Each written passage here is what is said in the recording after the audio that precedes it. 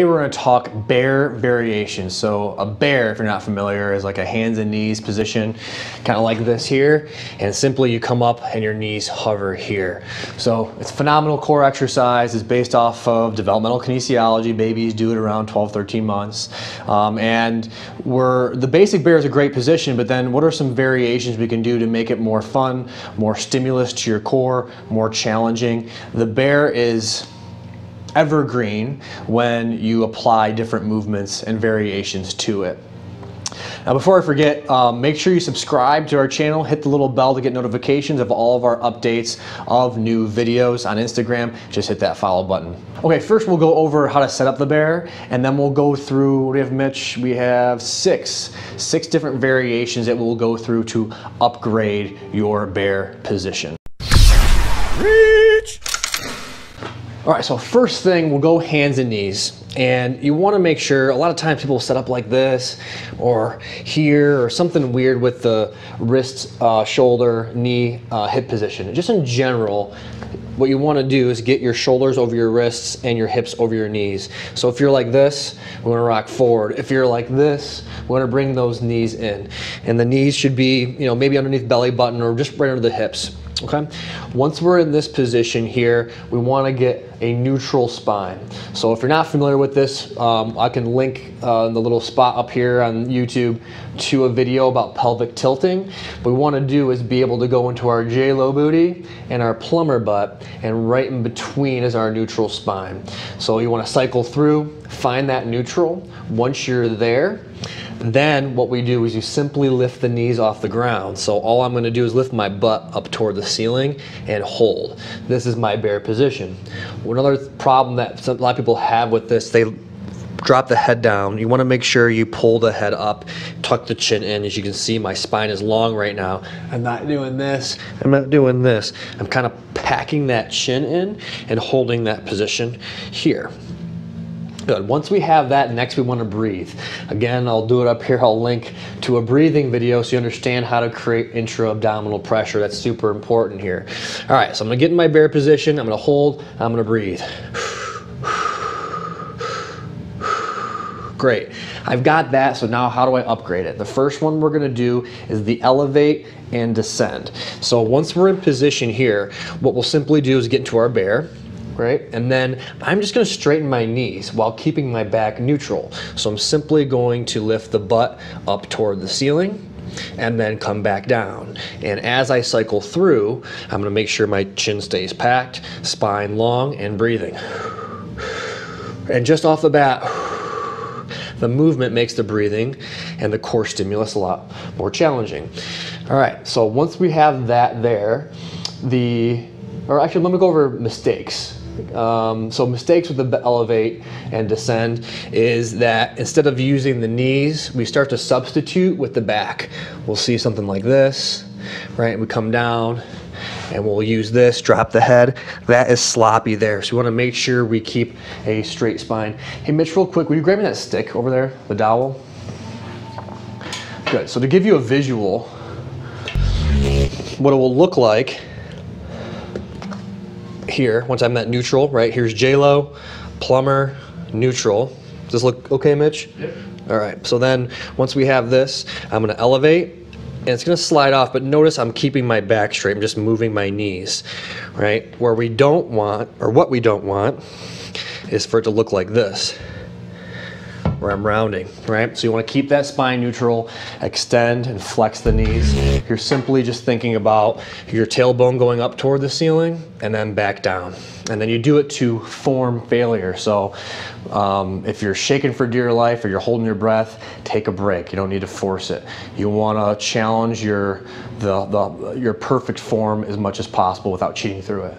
Next is rocking. So back to bear, we're gonna come up here. And if you wanna go a little higher in the bear, that's fine.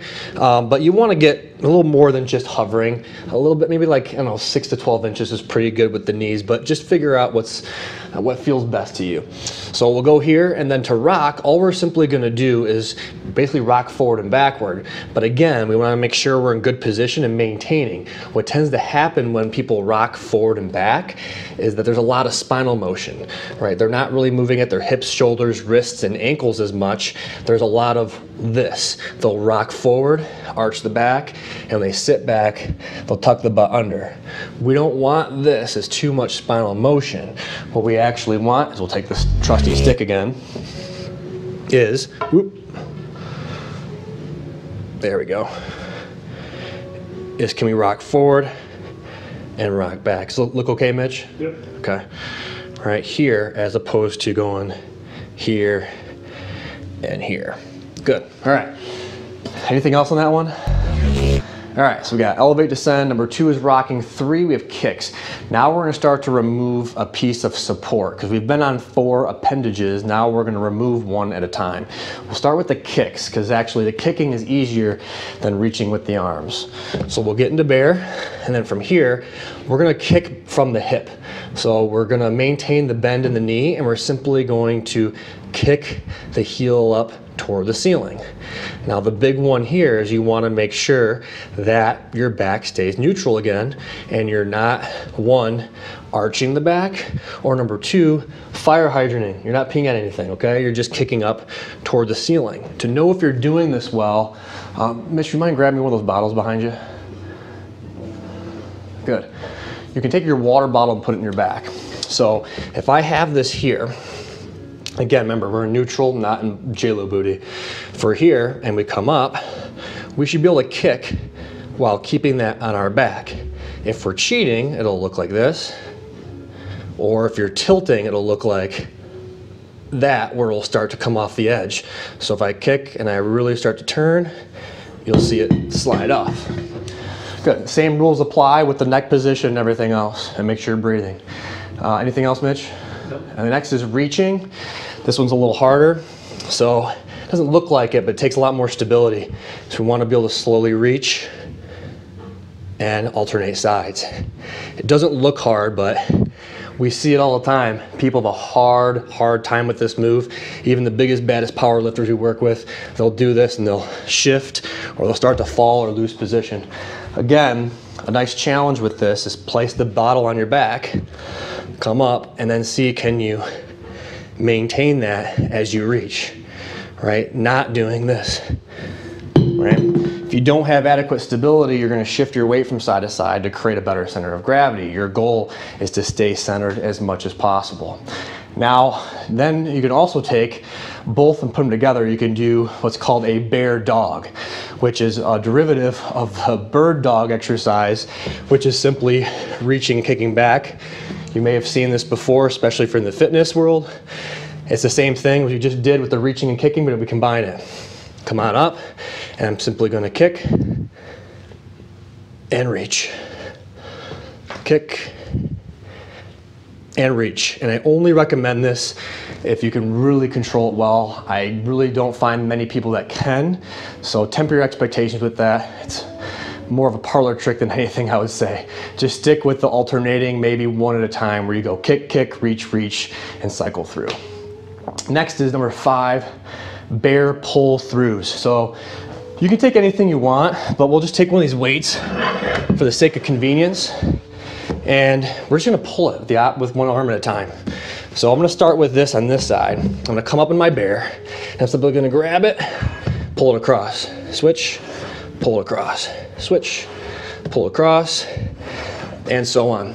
So any sort of weight, object, whatever, and that may actually be a little easier than the reaching. So if you're having trouble with the reaching part, you can maybe do the pull throughs ahead of time to challenge it, and then work your way up to the forward reaches.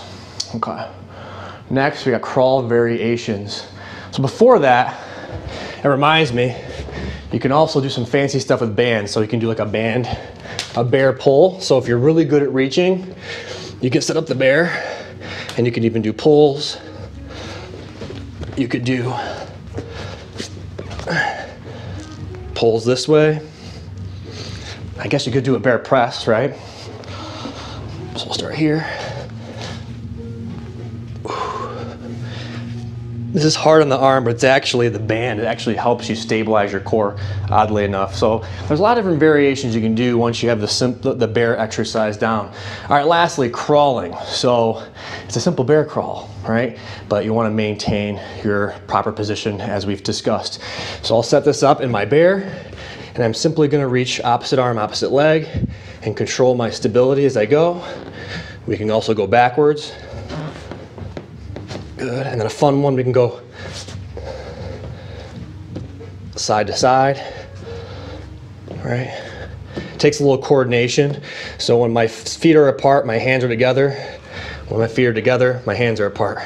And I'm alternating, and then you can have some fun with it. Turn, right? All while maintaining neutral spine. I'm getting a little tired here. Almost done? All right, so let's see how well I do with this. All right, side, good. Here, I'll show you my good side.